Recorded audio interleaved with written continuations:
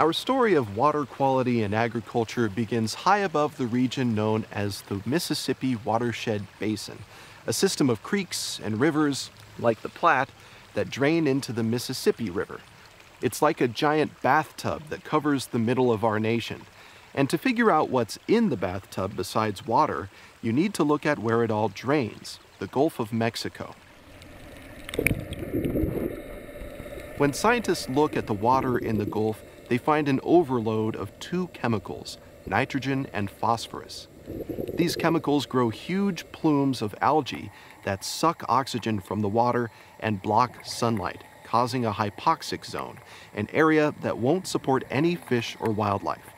This area is called the dead zone, and it's estimated to cost the seafood and tourism industries $82 million every year.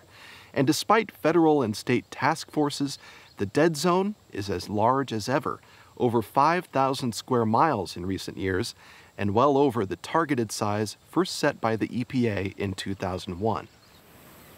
According to the EPA, farms contribute more than 70% of the nutrients causing the Gulf dead zone.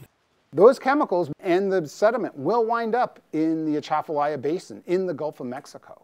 So it just kind of shows that we need to kind of broaden our overall geographic scope, how we think about chemicals and how they move around. We have to think a little bit more than just yield today. We need to think about the health of the farm. We need to think about the viability of our ag community.